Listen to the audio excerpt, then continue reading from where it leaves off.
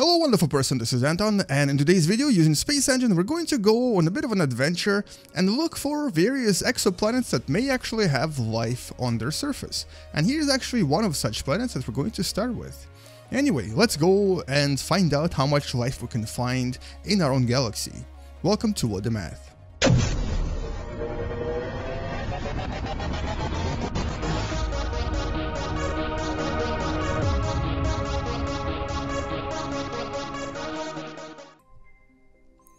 Now, this particular planet is actually in a real star system known as Hipparchus 17822.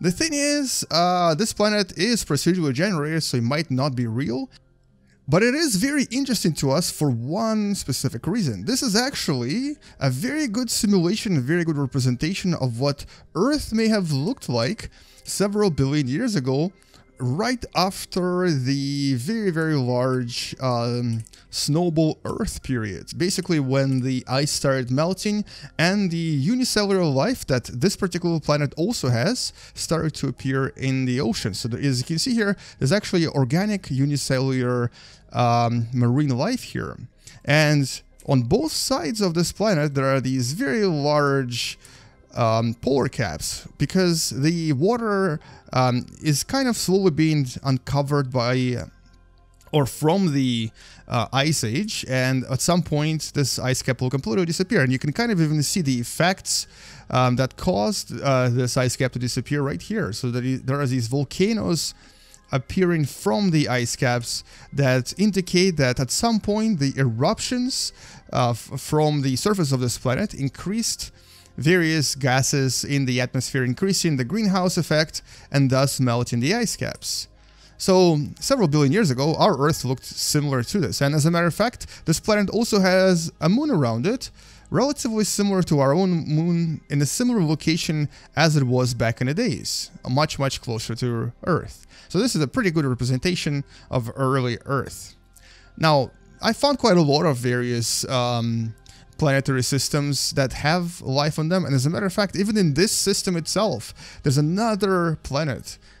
There's a frozen gas giant, or I guess ice giant in that sense, that has, I believe it's a moon of some sorts. Yeah, there it is. A very large moon, or a frozen titan that is, that also has life on it. And this is an exotic unicellular life that lives in very cold temperatures. And by itself, this planet, or I guess this moon, sorry, it looks absolutely incredible. Look at those very beautiful orange clouds that it has that seem to be made up of maybe nitrogen, because that's the atmospheric composition here. And so this is a pretty unusually beautiful world that I was able to discover here. And we just witnessed the eclipse from the actual planet that it orbits. Now this moon is even larger than our planet Earth, although it's not as massive. But yeah, let's actually go and explore and discover some of these other life systems that I found, but specifically we're going to do this from scratch. We're going to go back to Earth, and we're going to look for life planets from here, from Earth, by going into this star browser and selecting very specific characteristics.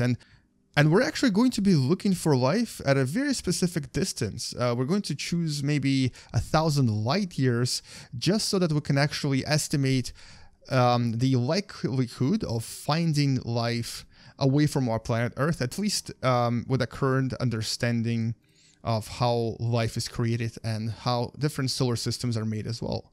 All right, so we're looking for a planet. We want it to be, well, actually, let's look for Earth-like planets first. We're going to look for Earth-like planets with temperate climate. I actually wanted to find a ring planet, but that's not important. And we're going to look for organic unicellular or multicellular life first. That's basically similar life to Earth, at a distance of about 1,000 light years away from us. And this is basically only a part of our own galaxy. And all right, here we go. So this is all very statistical. This is not real life, obviously. And statistical analysis here will show how many different objects and how many different solar systems with life we might discover within about 1,000 light years away from us. So far there's just over 30. Let's wait a little bit more, and here we go. All right, 53 different objects have been discovered, with essentially life somewhere on one of those objects, and usually it's going to be a temperate Terra-like planet. Now we're going to select the ones that are closest to us. Actually, let's go with the closest one first, and this is Hipparchus 13375. And if we go here, we'll discover that this is a orange dwarf. It's a K-type star, and as you can see, it has a lot of objects orbiting around it. There's a very interesting belt, almost like an asteroid belt, very close to the star here, and some other planets orbiting around it. But the planet that has life is going to be somewhere on the outskirts, probably in the habitable zone. So there it is. It's a cool Terra with life. Temperatures here are minus 25 degrees Celsius.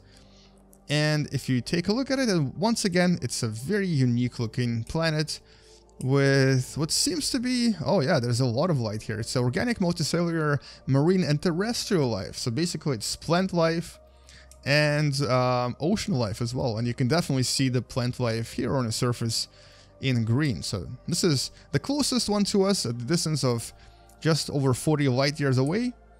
And it already has multicellular life here, which is actually unusual, but I guess also very lucky in a sense. Now, unfortunately, the game doesn't really create the plant life itself. It just makes the planet look green. So that's kind of what this life looks like. But maybe one day in a future update, you'll actually get to see plants and actual trees, and maybe even moving organisms. But for now, this is how it looks. So that's just the first planet we've discovered. And as you can see, there's actually relatively many, even within about 100 light years away from us, is like 6 various objects, and one of them even has 2 planets with life. And let's just take a look at this one. This is another Hipparchus Star. Once again, somewhat similar to our own sun, but maybe just a little bit less massive. And here, if we actually take a look at the planets present, one of the temperate Terra planets that has very, very Earth-like conditions. As a matter of fact, this is as Earth-like as I've seen in a very long time, almost 15 degrees Celsius on average, although the atmospheric pressure here is very high, 30 atmospheres. This is actually a very sort of terrestrial world, at a distance similar to Earth from the Sun, and with diameter about 1.4 diameters of our planet Earth, and also a little bit more massive. So the gravity here is about double the Earth gravity. But let's actually go and take a look at it, because it does have very unique features, including rings. And this kind of gives you an idea that some of these worlds that might have extraterrestrial life on them, if there is such a thing, will look nothing like our planet Earth. Like, this is a brown planet with rings, with absolutely incredibly looking atmosphere. And if there is actually any intelligent life that can develop on these planets, their understanding of the universe will be completely different, simply because just the fact that there's rings here will actually make the understanding of the universe to these aliens completely different. And maybe we'll talk about how the rings might have changed humanity in one of the future videos. But here we only have unicellular organic life, nothing terrestrial. And the second object with life here is, I believe, it's actually the gas giant itself. There is a cold gas giant with life on it, and once again with very beautiful rings as well. And this is aerial life. Basically, it's the life that lives in the upper parts of the gas giant atmosphere. And that by itself is also very unique and very unusual. So this kind of gives you an idea of how many different planets there might be with organic life out there. And you can definitely explore this in more detail yourself using Space Engine and find out some really incredible looking planets and really incredible looking objects out there. I'm not going to obviously go through all of them. They're all very unique and worth exploring. But let's actually see if we can find any unusual exotic life. Now, this would be not organic. This would be maybe silicon based or something else. And so we're going to start looking for it once again from Earth. and see if we can discover any unusual life out there that is not organic. So let's see how much of life we can find within about 1,000 light years away from us. And we're not really finding any, and that's because we're looking on temperate terrace. Now, organic life might actually be easily found on these types of objects, but inorganic life might need different types of planetary objects. So we're going to look for any planet with exotic life on it within about 1,000 light years away from Earth. And just like that, we found at least 1, 2, and maybe even more. And these are quite far away, actually, about 1,000 light years away from us. And there's a few a little bit closer. Let's go to the closest one as soon as the search is finished. And interestingly, the closest one is about 88 light years away from us. It's an L-type star and has at least 1 planet with life on it. But there's even a brown dwarf that we've discovered right here that seems to have exotic life. Let's actually take a look at this one first, because this is a little bit interesting. So this is not really a star, it's a brown dwarf. It's an object that doesn't have nuclear reaction on it. And around this brown dwarf, there is what seems to be a frozen titan, a very, very cold object that has unicellular marine life. And once again, really beautiful rings as well. Wow, this is a very interesting looking object. Almost scary to look at because of its redness due to the effects from the red dwarf. Oh, sorry, the brown dwarfs, that is. The brown dwarf itself would not really produce a lot of heat to provide this planet with a lot of warmth. But if you were to look at these stars from this planet, this is what it would look like. Very, very far away, and producing almost no warmth at all. Now let's look at some of the more interesting ones. So this one here is the closest we've discovered, and actually once again it's a brown dwarf. I didn't really realize that it was going to be a brown dwarf as well. And this particular object discovered by WISE telescope seems to have another frozen titan with life. Very interesting. And exotic unicellular marine life is present. Oh, actually, not just marine, terrestrial life as well is present on the surface of this very unusual planet, whose surface looks a little bit scary again. Very, very red, very unusual looking. And there's your life. It's purple in color. I guess that makes it a little bit exotic. And there's even sun-like stars here. So here's, for example, one once again with 2 planets with life on them. And this is a very, very sun-like star that has an ice giant that has a moon where there is what seems to be organic unicellular life. And this particular ice giant, the moon of this ice giant looks like this.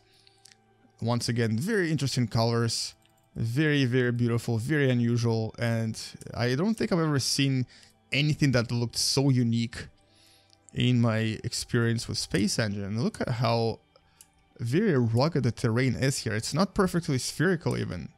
Has these unusual formations on the surface that seem to be indications of ancient collisions that basically made this moon very rugged. And the life here is unicellular and subglacial.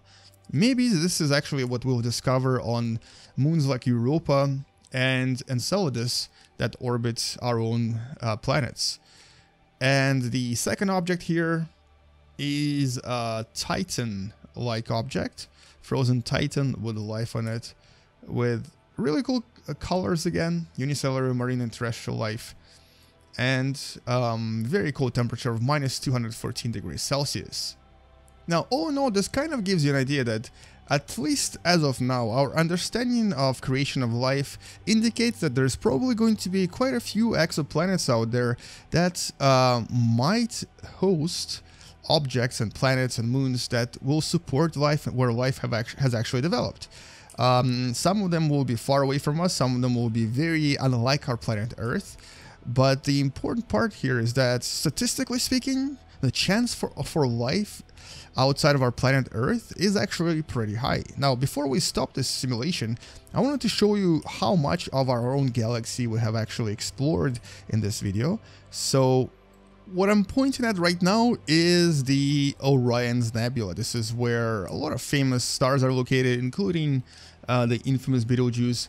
And if you were to look at the distance from Orion's Nebula to Earth, so here's Orion's Nebula, here is Earth. So this distance right here is about 1400 light years. We've actually looked at various objects within about 1000 light year radius from our planet Earth. And that only represents about this much of our entire galaxy. So we only look at this little circle in the middle. And within that circle, we were able to discover close to about 100 or even over 100 various objects that had all sorts of life on them. Now you can imagine if we were to look at the entire galaxy, we would discover a lot more.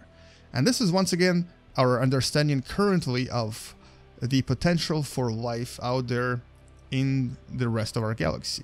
Now, maybe one day we'll discover an actual planet that actually does have life somewhere on it, not too far away, so we can actually go and explore it. But for now, we can only speculate and only look at objects nearby, such as Enceladus and Europa, and hopefully discover something on them. And currently, my bet is on Enceladus, the moon of Saturn, that is famous for having these unusual plumes of water that come from its surface, because it seems to have very heated core, and also a lot of hydrothermal vents on the inside where we know life can easily be created, just like it is on Earth.